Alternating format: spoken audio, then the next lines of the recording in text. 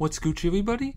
Welcome back, and it's time for another video about lists in Python. And in this video, I hope to be covering deeper into how to work with a list in Python. So as you can see here, I have an example of a list of numbers called nums on line 3, and right here I'm introducing a new method called index. Now, what index does is for index, I give it a number, and it gives me the index of that key or that position inside the list. So for instance, I want to know the index of the element 4 in the list. Now indexes, remember, start at 0, and an index is where something is located in the list. So 1 is located at position 0 in the list because computers start counting at 0. Just a reminder, 4 is at 1, 2 is at 3, etc. all the way to 1, 2, 3, 4, 5, 6, all the way to 6 at the end. So, sorry, I had to count that there. So, right now, what should the index of 4 actually return? It should return 1. Yay, because it's in the 1th index, which is pretty nice. Something I also want to show you guys with lists is that you can do two types of deletions. You can delete elements one way using the delete keyword, and right now I'm going to print out the list to show you guys. I can delete an index by saying delete nums, and I can give an index. So let's say I want to delete 3. I'm going to give it the index of 2 because it's in the second index, and that will delete the second index in the list no matter what it is, and that will shift the list over. So now the list will only have a size of 6, and 7, 5, 6, 2 will all be shifted to the left and move down an index. So 7 will now be at the second index. And so as you can see here, 3 is now gone and everything shifted down, and 7 is now at the second index. Also, something I can do is something different with remove, in that this is how you delete a specific index inside delete, which may not be that useful. Because let's say I wanted to delete 7 from my nums list, but I didn't know where it was in the list. Well, that's kind of annoying. Well, I could call the index method. That index method could give me back where to delete from, or I could just call nums.remove, and I could give it the value. So let's say I want to delete 7, and what it'll do, it will remove the first instance of 7. So let's say I do that.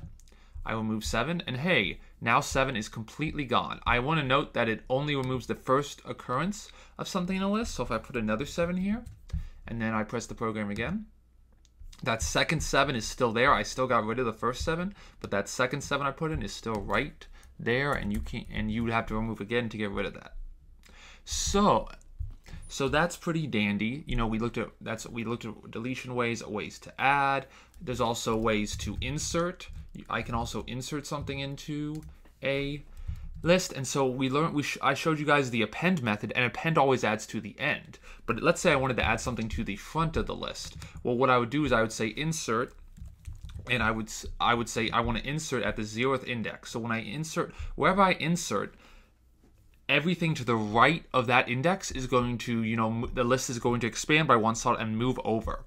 So for instance, in this run, I added 10 to the front of the list, and everything to the right of the list to 10, which is everything in the list because I inserted in the front, moved over 1 index. It went up by 1 index. So now 1 is at the first index, 4 is at the second index, and 3 is at the third index, coincidentally, and so on. And also I increased the length of the list.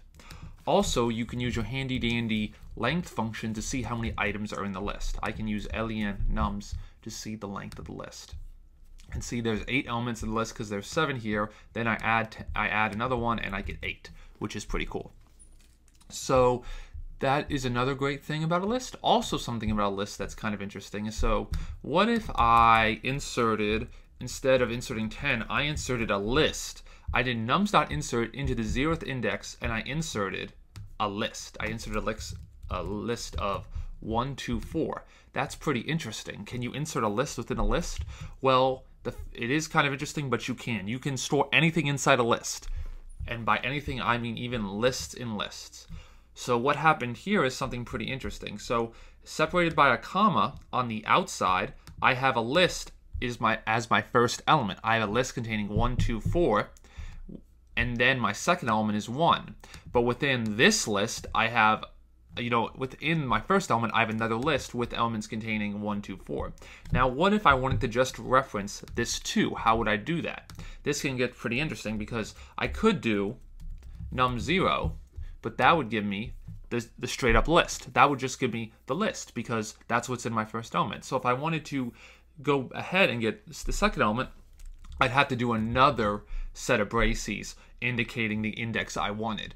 And that will give me just the 2. And the reason we do that is because I have made kind of a two-dimensional list. I have made a list within a list. So to reference two lists together, you need to use 2 brackets. And I also want to note you can also make it would be called a third dimensional list. I mean a list within a list within a list, and you would just use another type of brackets to put it in each other. So you can insert lists into other lists as deeply as you want, or in another sense, infinitely as you want, which can get pretty insane, but it can happen. So you can have a list that contains other lists. So maybe you have a list of all the students in a class, and then each slot is a list of every grade they've got on each assignment.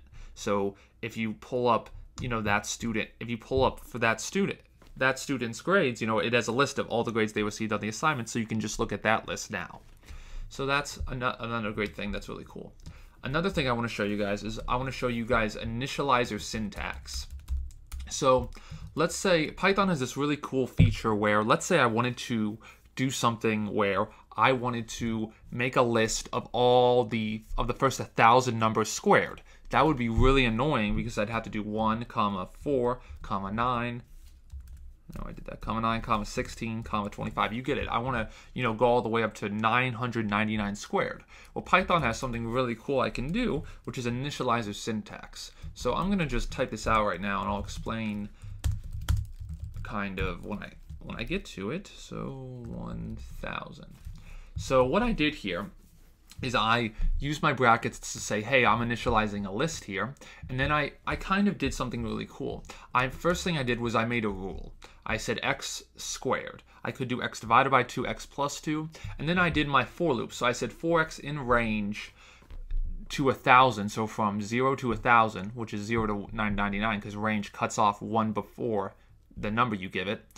I'm going to take that x and square it, and then I'm going to put that in my list. So right now, when I enter my list here, as you can see here, I have all of the square numbers. I have a lot it goes all the way to, maybe I get the end. It goes all the way up to 999 squared.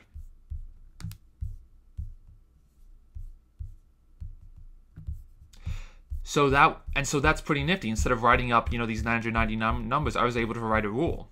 And I can even get more complicated with things like if x does not equal 4. And so as you can see here, I have a 4 here, so I can do this for loop where I go through the range, but if x does not equal 4, I'm not going to put it in the list. So as you can see here, oh yeah, because it only becomes 4 when I do the 2. So what actually happened is I said if x equals 2. So since I'm squaring x, I only put it in my list if everything was true here. So I did the for loop, but I didn't add it to the for loop. I only added the for loop if x was equal to 2. So what is x squared? 2 squared? 4. So if x equaled 2, I'd add it to the list. I could also do if x is divisible by 2. So this will only print out even squares. Yeah, so even squares. So there's no, there's no 9 squared or 5 squared or 7 squared here. There's no 25 or 49 or 61, which is pretty cool. So that's initializer syntax in a list. You want your rule and then kind of your loop and then any conditionals right after that. And you have to write in one line because Python, that's how Python works, just like that. So that's about all I can think of that's pretty brilliant for lists right now. One other thing I want to show you guys is that you can add lists together. So I can do 1, 2, 4 plus 4, 5, 6, and this will give me a list, just one list of all the elements together, which is pretty nice. So as you can see, I was able to get, I'll change this to 3 just for beauty's sake, I was able to get a list of 6 elements when just adding them together in that nice syntactical way. That I love Python because, you know, it's pretty intuitive. You add 2 lists together, it's now 1 list. That kind of makes sense. It's like if you merged grocery lists. I hope you guys enjoyed this video, and I hope you guys have a great day.